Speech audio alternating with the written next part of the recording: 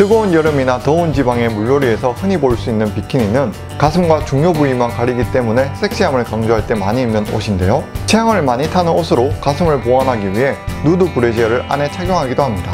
또한 스포츠 종목 중에서는 비키니가 정식 유니폼인 비치 발리볼도 있죠.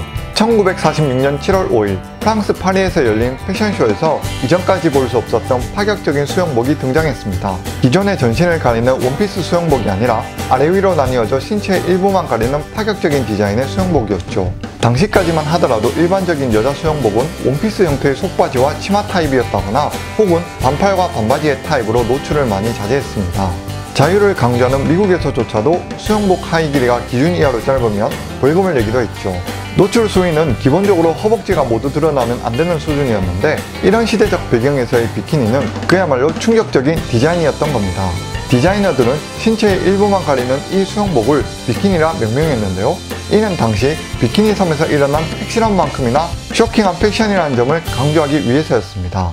1946년 7월 1일 미국은 비키니 환추로 알려진 태평양의 마셜제도 해역에서 세계 최초로 원자폭탄 투하 공개 핵실험을 시행했습니다. 문제는 비키니섬과 근처에 있던 에네웨톡 섬의 주민들을 강제로 몰아내고 1958년까지 23차례 동안 핵폭탄 실험을 했던 거죠. 마셜제도 공화국의 역사는 1만 2000년 전 찬란한 문명을 이루었던 뮤 대륙이 화산폭발로 잠긴 후 살아남은 곳이라는 전설이 내려오고 있었습니다. 지금으로부터 2000년 전쯤부터는 인류가 더 많이 살기 시작했으며 1520년 스페인과 포르투갈로 인해 처음으로 세상에 알려지게 되었죠. 시간이 흘러 1788년 이 섬을 방문한 영국의 선장 존 마셜은 자신의 이름으로 이 섬의 이름을 짓게 됩니다. 300년 가까이 스페인의 지배를 받은 마셜 제도는 1885년 스페인이 이 섬들을 모두 독일에 팔아버리면서 독일령 6인위에 합병됩니다. 그러다 1차 세계대전이 끝나고 1921년부터는 일본의 위임 통치령이 되었다가 2차 세계대전 이후인 1947년부터는 유엔의 위임을 받은 미국의 신탁 통치령이 되었죠. 마셜 제도는 2차 대전 당시 태평양 전역의 주요 전장 중 한 곳이기도 했습니다. 비키니라고 불리던 섬은 마셜 제도의 한 섬으로 수십 개의 산으로 둘러싸여 동그란 모양을 하고 있는데요. 섬 가운데 산이 있고 그 주변이 호수로 되어 있어 환상적인 풍경을 자랑하며 유명한 휴양지가 될 수도 있었지만 현재는 사람이 살 수 없는 저주받은 곳이 되었죠.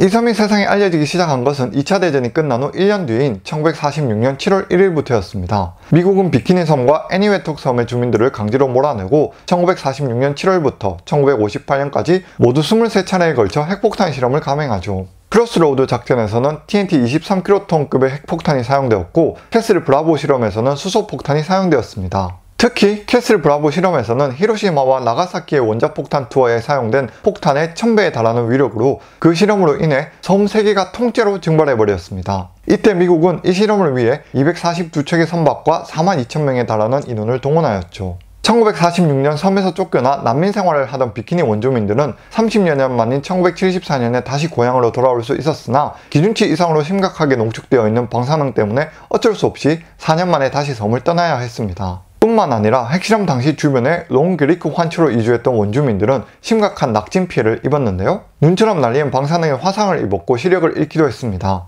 이러한 민간인 희생자의 발생으로 비키니 핵실험은 전 세계적인 비난을 받게 되었죠. 미국 정부는 10년 정도의 기간 동안 비키니 섬을 정화해 주기로 하고 이 실험으로 인해 발생한 반미 감정을 가라앉히기 위해 1억 5천만 달러의 위탁기금을 적립하기도 했습니다. 1989년 미국 대법원에서는 자유연합협정을 근거로 마셜 제도의 주민들은 피해 보상을 요구할 수 없다라는 판결이 내려지게 되는데요. 다음 해인 1990년에는 핵실험에 의한 피해자 보상 문제를 심의하는 핵손해배상 재판소에서 마셜 제도 주민들에 대한 추가 보상을 승인하게 됩니다. 핵실험이 끝나고 40년이 지나서야 1997년부터 섬에 거주해도 생명에 지장이 없다는 연구가 발표되었죠. 하지만 수십 년 동안 사람들이 어업 활동을 하지 않았기 때문에 인근 바다에는 상어가 자주 출몰하여 수영을 하기에는 큰 위험이 있다고 합니다.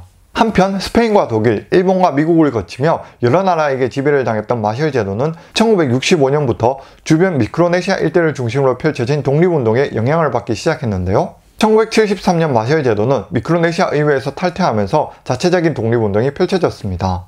결국 1979년 헌법 제정과 함께 자치정부를 수립하여 아마타 카부아 대통령이 취임하며 1982년 마셜 제도 공화국은 미국과의 자유연합협정을 체결했습니다. 4년 뒤인 1986년에는 협정이 발효되면서 사실상 독립을 이루게 되었죠. 국가 내정과 외교는 독자적으로 수행하나 국가의 안보는 미국에게 위임하는 형식이며 마셜 제도는 미군 기지 유지를 허용하는 대가로 2001년까지 3천만 달러의 원조를 받았습니다. 또한 1991년에는 마셜제도는 유엔에 정식 가입하게 되면서 국제적으로도 국가로 인정받았죠.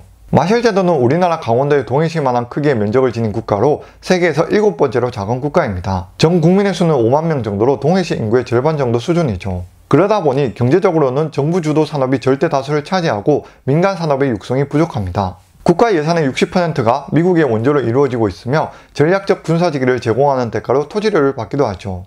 마셜제도는 국가의 크기나 산업 형태가 제대로 이루어지지 않았기 때문에 파나마, 라이베리아와 함께 대표적인 편의치적국입니다. 편의치적은 선주가 자신의 선박을 자국이 아닌 제3국의 국적으로 등록하는 것을 말하는데요. 선주가 자국으로부터 간섭을 피하는 방법이며 마셜제도 같은 편의치적국은 선주에게 국적을 빌려주는 대신 수수료를 받으며 국가 예산을 늘려가게 되죠. 미국의 핵실험은 비키니섬에서만 끝난 것이 아니고 함대로도 전멸시킬 수 있는지 실험을 해보았습니다. 이 실험에서는 제2차 세계대전이 끝나고 더 이상 쓰기 어렵다 싶은 함선들을 모아서 실험했는데 여기에는 미국 함선 90척, 독일 함선 1척, 일본 함선 2척이 동원되었죠. 그런데 이 실험에서 가장 유명해진 전함은 일본군 전함인 나가토 전함이었습니다. 핵을 맞은 당일날 핵을 맞고도 깔아앉지 않았으며 수주일 후에 2차 실험에서도 버티고는 며칠 뒤부터 서서히 깔아앉았죠. 이로 인해 일본 전함 중에는 나가토 전함이 엄청 강력하다는 인식이 생길 수도 있었으나 다른 미국 전함들도 비슷한 반응으로 침몰한 만큼 미국의 배들과 비슷하다는 평가를 받게 되었습니다. 즉 나가토 전함이 일본 전함 중에서는 강한 축에 속한다 정도로 할 수 있겠죠.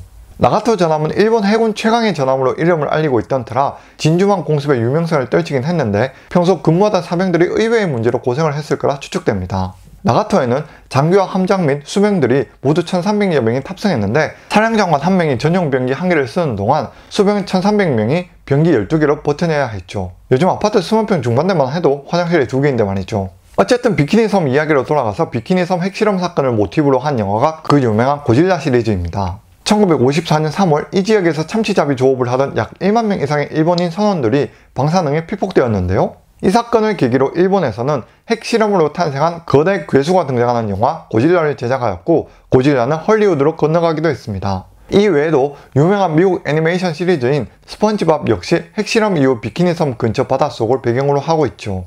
오늘은 미국의 핵실험 폭탄이 있었던 비키니섬에 대한 이야기로 정리해보았습니다.